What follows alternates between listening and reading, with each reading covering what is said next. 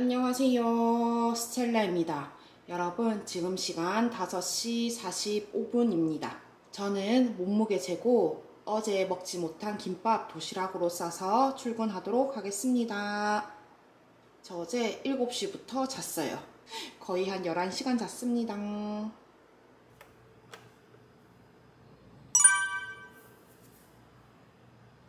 오늘 김밥을 가져갈게요. 우선 요 샐러드 김밥을 다 가져가도록 하겠습니다. 이렇게 두 개씩 가져가고 나머지는 저녁에 먹을게요. 오늘 점심 도시락. 이건 샐러드 김밥 찍어 먹는 거, 요건 그냥 김밥 찍어 먹는 건데 맛만 보게 소스 2개 가져갈게요.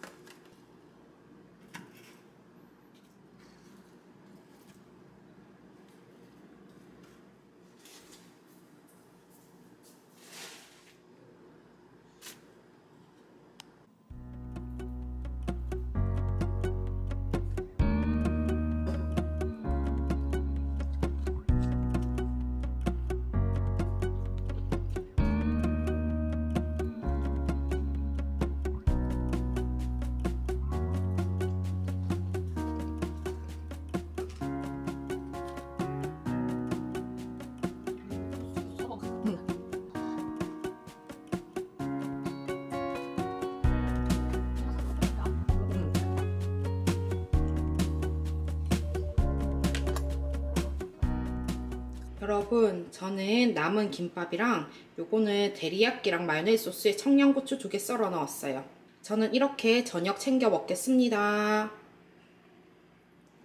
우선 터졌지만 계란이랑 참치.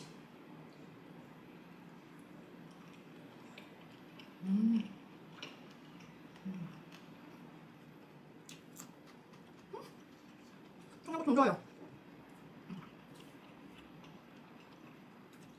안녕하세요, 스텔라입니다. 토요일 아침 7시예요. 오늘 몸무게 재고 하루 시작할게요. 사실 어제도 운동 못했습니다. 그래서 오늘 저녁에 와서 운동하도록 할게요.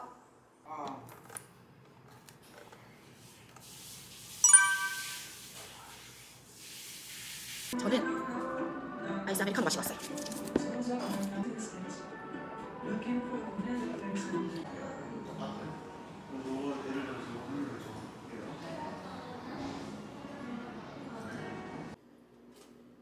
여러분, 저는 오늘 점심을 먹을 건데 오늘 점심 주제는 냉장고 털입니다.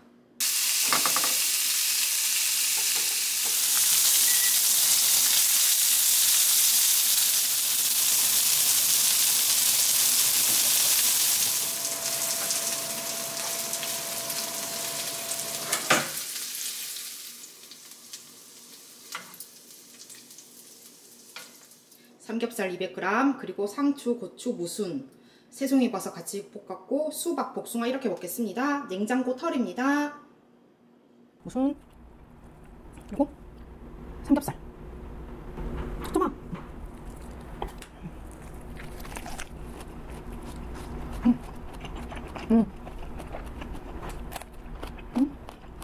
청양고추네.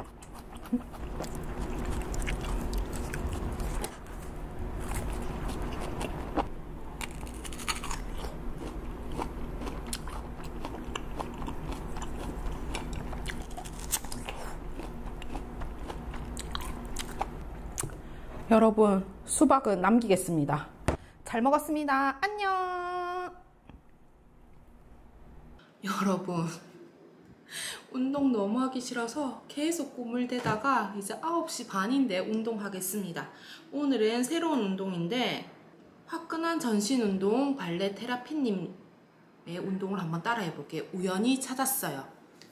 그리고 오늘 저녁은 살짝 배가 고프긴 한데 뭘 차려 먹긴 귀찮아서 수박 오전처럼 5조각 먹었습니다. 이렇게 사각형짜리 먹었어요. 서서 먹어서 촬영은 안 했고 운동 시작하도록 하겠습니다.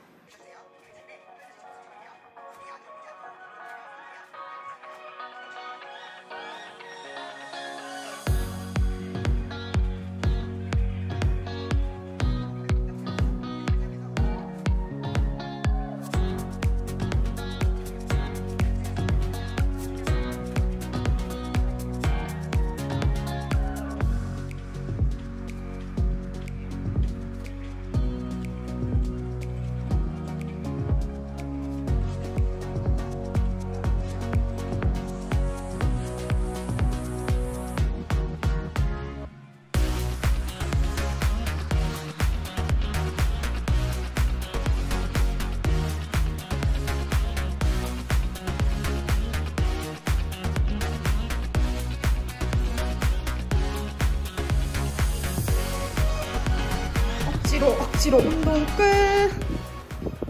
안녕하세요, 스텔라입니다. 7월 25일 일요일 아침 8시 25분입니다.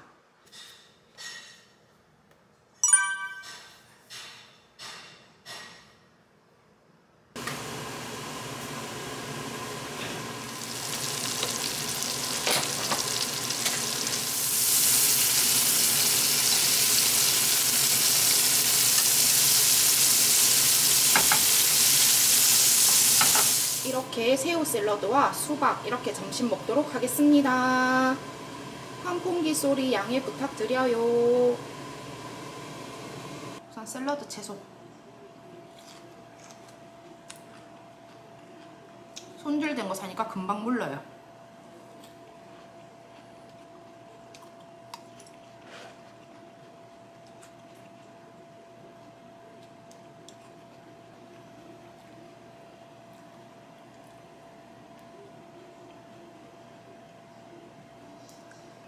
고기.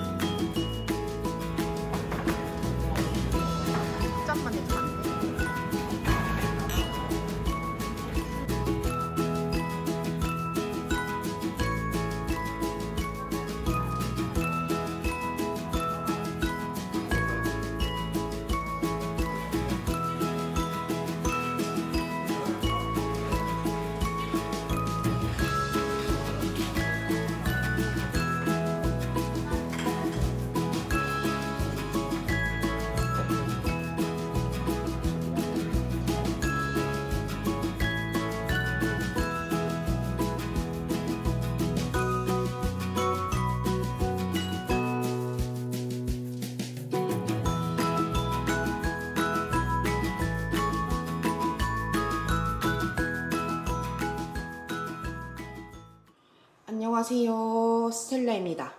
여러분, 지금 시간 6시 15분입니다. 여러분, 지금 저 너무 늦어서 오늘 씻고 오늘은 회사에서 샐러드 주문해 먹거나 파리바게트 샐러드 포장해서 가도록 하겠습니다. 사실 어제 약간 중간에 기억이 없어요.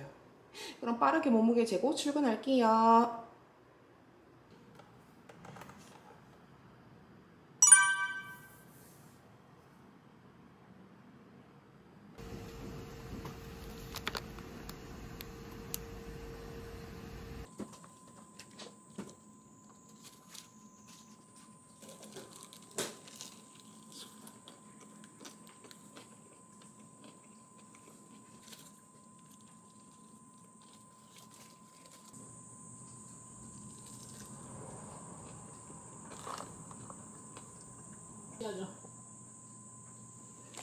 여러분, 저는 오늘 운동을 시작하겠습니다.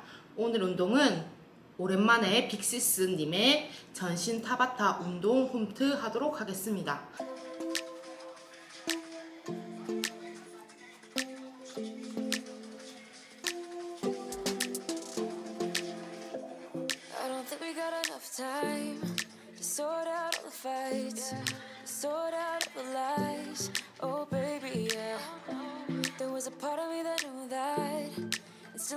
Surprise. I thought you'd always be mine.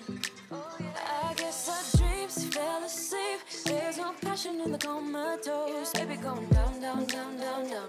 Baby going down, down, down, down, down. Tried so hard to stay afloat. Yeah, we keep moving like the river goes. Baby going down, down, down, down, down. Yeah.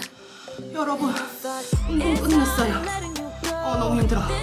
그럼 저는 너무 힐을 안 눌러. 이제 저는 자전거 45분 타고 올게요. 너무 힘들어.